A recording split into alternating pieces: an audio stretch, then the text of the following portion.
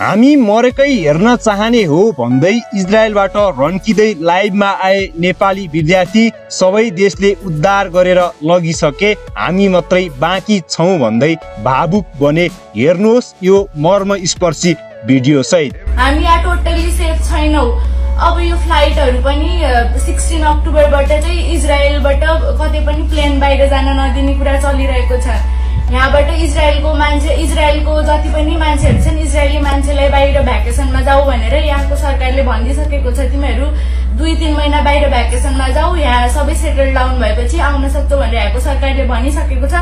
हामीलाई चाहिँ नेपाल सरकारले अहिलेसम्म पनि किन लिन आएको छैन त? यहाँ हामीसँग हिजो आएको कम्बोडियाको साथीहरु रातारात प्लेन च्यार्टर्ड भइसकेर गइसके। हामी चाहिँ अहिले पनि यस्तै अवस्थामा हामी यो भिडियो बनाउन विवश छौं। हामी यहाँ 5 जना छौं। यो अहिले देखिरहनु भएको छ हजुरहरुले, यो बंकर हो हामी जहाँ बसिरहेका छौं। यो बंकरमा चाहिँ हामी करिब 3 दिन भयो हामी यहाँ बस्न थालेको। यो बंकरमा हिजो साँझदेखि चाहिँ एम्बेसीले हामीलाई उद्धार गर्छ कि भनेर हामी यो लुगा लाएर पनि लुगा लाएको जस्तो गरेर बसिरहेका छौं। आश त्यति छ हामीलाई। तर हामी यहाँ रातभरि दिउँसोमा त अहिले त बिहानको कुरा भयो, बिहान 8 बजिरहेछ अहिले। यो बिहान भएर हामीलाई यति धेरै बनाउन आँट आइरहेछ। हामी जब साँझ पर्छ रातिमा यो बंकर पनि माथि मिसाइल खस्दाखेरि एकदम दर्दनाक हुन्छ। हामीले 10 जना साथी त घुमाइसक्यौं, अझै पनि हामी आफू पनि गुम्छौं कि भन्ने डर छ। 10 जना साथीको त्यो चिच्चाहट, 10 जना साथीले हामीलाई गरेको गुहार, हार गुहार सबै चिज हामीलाई याद आउँछ। रातभरि निद लाग्दैन। हामीलाई त्यति मात्र होइन, यो मिसाइलले त यो बंकरमा बच्छ भनेर नेपाल सरकारले सोचिरह होला। हामी आउने ढोका जो अहिले हामीलाई उज्यालो आइरहेछ त्यो ढोका ओपन छ।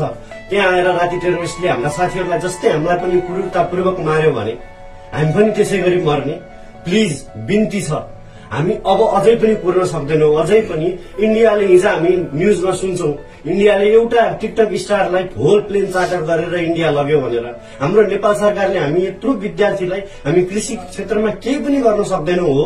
हामी यत्रो 39 जनामा 10 जना त गुमाइसक्यो, अझै पनि जति बचेका छौं त्यतिलाई त केही न केही त गर्न सकिन्छ होला नि। देश फर्केर हामीले पनि त केही न केही चिज गर्दैनौं होला। केही न केही चिज गरिदियोस्।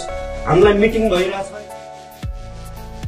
इजरायल र गाजा बीच शनिबारदेखि युद्ध जारी छ। उक्त युद्धमा परेका 10 जना नेपाली विद्यार्थीहरूको मृत्यु भयो। हवाई हमलासँगै आतंकवादी हमला निरन्तर जारी छ, जसले गर्दा नेपालीहरू निकै तर्सित छन्। उनीहरूले निरन्तर रूपमा उद्धारका लागि अनुरोध गर्दै आएका छन्, तर अहिलेसम्म उद्धार हुन सकेको छैन।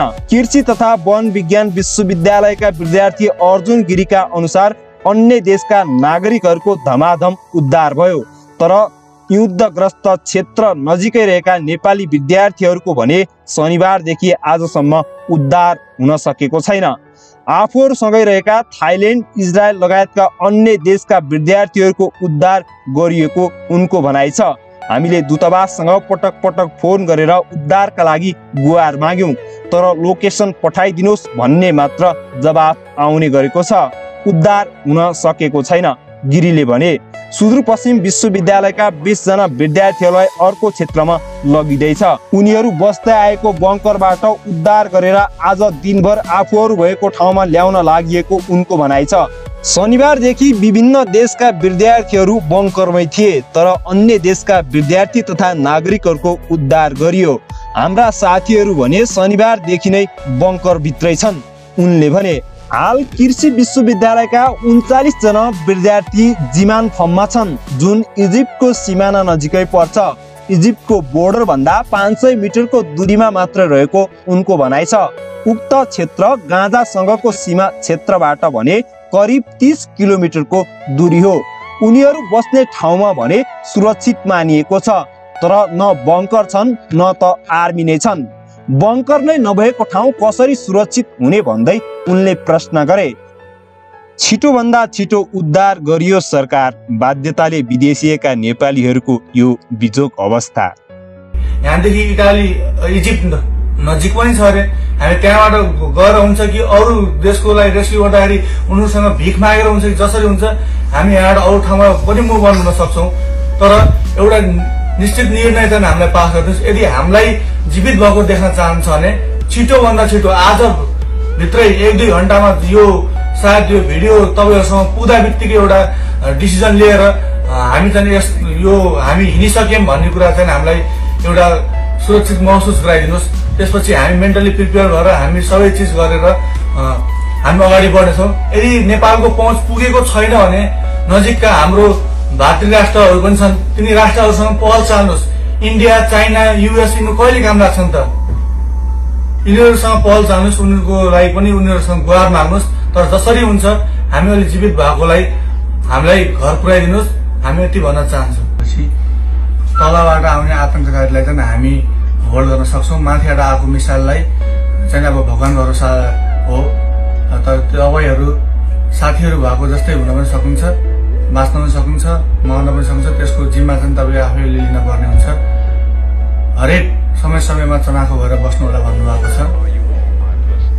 एम्बेसीमा फोन गर्दाखेरि उहाँले कुरा गर्दाखेरि सबैजना हामीसँग हिजो साँझ आएको सबैजना आउँदाखेरि हामी थाइल्यान्डको, कम्बोडियाको हामी विद्यार्थीहरू आएका थियौँ। थाइल्यान्ड र कम्बोडियाको विद्यार्थीलाई चाहिँ हिजो साँझ लगभग 14-15 जना विद्यार्थीलाई उनीहरूको देशको प्लेन आएर रेस्क्यु गरेर लैसक्यो।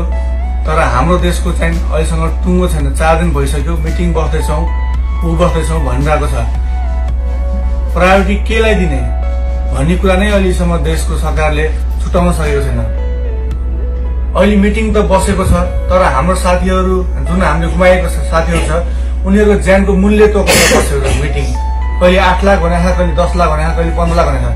तर हामी जुन तरिकाले अहिले यहाँ गुज्रिरहेका छौँ, मेन्टल्ली फिजिकली जुन तरिकाले गुज्रिरहेका छौँ, भले होला हामी दुई दिन अगाडिसम्म खान पाएका थिएनौँ, अहिले खान पाएका छौँ, त्यो फरक कुरा हो। तर जुन तरिकाले अहिले हामी न्युज पढ्दै जुन तरिकाले हामी गरेका छौँ त्यो एकदम कठिनाइ छ। त्यसको पनि ख्याल गरिदिनु होला। र एम्बेसीलाई फोन गर्दाखेरि कमर्सियल एयरप्लेनहरू चाहिँ चलाउन मिल्छ, एयरपोर्ट सबै खुल्ला छ भन्छ। अब त्यसको लागि चाहिँ पैसा चाहिने रहेछ, पैसाको जिम्मा कसले लिने भन्ने कुराहरू आएको छ। त्यो जिम्मा कसले लिन्छ? हामी पैसा हाल्न पर्ने भए हामी सबैजना रेडी छौँ। घरबाट पैसा मगाएर हुन्छ कि जे हुन्छ हामी सबैजना रेडी छौँ। त्यो चाहिँ कि सरकारले हामी पैसा हाल्न सक्दैनौँ भन्नु पर्यो, हामी आफै हाल्छौँ कि भने पैसा हाल्न सक्छौँ भन्दा हामीलाई आज साँझभित्र नै हामीलाई एकदम निश्चित रूपमा एउटा सूचना प्रदान गरिहाल्नु पर्यो। हामीलाई जहिले पनि स्ट्रङ भाउ, तिमी मेन्टली स्ट्रङ भाउ, इमोसनली स्ट्रङ भाउ, नेपाली दाइ दिदीहरूलाई फोन गर्दा पनि स्ट्रङ भाउ मात्र भन्नुहुन्छ। हामीले आफूले सकेसम्म आफ्नो 100 एन्ड धेरै % दिइसक्यौँ आफू मेन्टली इमोसनली स्ट्रङ हुनलाई। अब यति दिन भइसक्यो, 5 दिन भइसक्यो बमको आवाज गर्दैछ। यो ठाउँ चाहिँ हामीलाई सेफ भनेर अहिलेको लागि सेफ हो अलिकति, तर रिलोकेट गरेको मात्र हो। एउटा ठाउँबाट अर्को ठाउँमा अलिकति बमको आतंक कम भएको ठाउँमा रिलोकेट गरेको। हामी यहाँ टोटल्ली सेफ छैनौँ। अब यो फ्लाइटहरू पनि 16 अक्टोबरबाट चाहिँ इजरायलबाट कतै पनि प्लेन बाहिर जान नदिने कुरा चलिरहेको छ। यहाँबाट इजरायलको जति पनि मान्छेहरू छन्, इजरायली मान्छेलाई बाहिर भ्याकेसनमा जाऊ भनेर यहाँको सरकारले भनिदिइसकेको छ। तिमीहरू 2-3 महिना बाहिर भ्याकेसनमा जाऊ, यहाँ सबै सेटल डाउन भएपछि आउन सक्छ भनेर यहाँको सरकारले भनिसकेको छ। हामीलाई चाहिँ नेपाल सरकारले अहिलेसम्म पनि किन लिन आएको छैन त? यहाँ हामीसँग हिजो आएको कम्बोडियाको साथीहरू रातारात प्लेन च्याटर्ड भइसकेर गइसके। हामी चाहिँ अहिले पनि यस्तै अवस्थामा छौँ। हामीले खान पाउँछौँ, बस्न पाउँछौँ भनेर सोध्नु पर्दैन। हामीलाई यो ठाउँमा बस्नु नै छैन। हामीले हाम्रा 10 जना साथीहरू गुमाइसक्यौँ। हामीलाई जसरी पनि नेपाल फर्किनु छ, जसरी पनि हाम्रा साथीहरू हामीले गुमाइसक्यौँ। अब हामीलाई अरू साथीहरू गुमाउनु छैन। हामीलाई जसरी पनि आफ्नो ठाउँमा पुर्याइदिनु। तपाईँहरू कुरा गर्नुहुन्छ सुरक्षित भएर बसौ भनेर, हामी गर्दैछौँ। तिमीहरू आशमा बस भनेर लाग्दैछौँ, मिटिङ बस्दैछौँ भनेर चाहिँ पत्र काटेर पत्रको आधारमा हामीलाई जुन भगवान वर्षाको आधारमा हामीले राखिराख्नु भएको छ। के तपाईँहरूले साँच्चीकै हामीलाई पनि त्यही 10 जना साथीहरू जस्तै हामी यहीँ विलिन भएको हेर्न चाहनुहुन्छ? यदि चाहन्छ भने हो, हामी चाहन्छौँ भनेर पत्रमा लेखिदिनुहोस्। हामी आफ्नो जो आफै गर्नेछौँ। हामी जसरी हुन्छ हामी यहाँदेखि इटाली, इजिप्ट नजिक पनि छ अरे, हामी त्यहाँबाट गएर हुन्छ कि अरू देशको लागि रेस्क्यु गर्दाखेरि उनीहरूसँग भिख मागेर हुन्छ कि जसरी हुन्छ हामी यहाँबाट अरू ठाउँमा पनि मुभ गर्न सक्छौँ। तर एउटा निश्चित निर्णय चाहिँ हामीलाई पास गरिदिनुहोस्। यदि हामीलाई जीवित भएको देख्न चाहन्छ भने छिटोभन्दा छिटो आजभित्रै 1-2 घन्टामा यो सायद यो भिडियो तपाईँहरूसँग पुग्दा बित्तिकै एउटा डिसिजन लिएर हामी चाहिँ यो हामी हिँडिसक्यौँ भन्ने कुरा चाहिँ हामीलाई एउटा सुरक्षित महसुस गराइदिनुहोस्। त्यसपछि हामी मेन्टली प्रिपेयर भएर हामी सबै चिज गरेर हामी अगाडि बढ्नेछौँ। यदि नेपालको पहुँच पुगेको छैन भने नजिकका हाम्रो भातृ राष्ट्रहरू पनि छन्, तिनी राष्ट्रहरूसँग पहल चाल्नुहोस्। इन्डिया, चाइना, युएस यिनीहरू कहिले काम लाग्छन् त? यिनीहरूसँग पहल चाल्नुहोस्, उनीहरूको लागि पनि उनीहरूसँग गुहार माग्नुहोस्। तर जसरी हुन्छ हामी अहिले जीवित भएकोलाई हामीलाई घर पुर्याइदिनुहोस्। हामी यति भन्न चाहन्छौँ।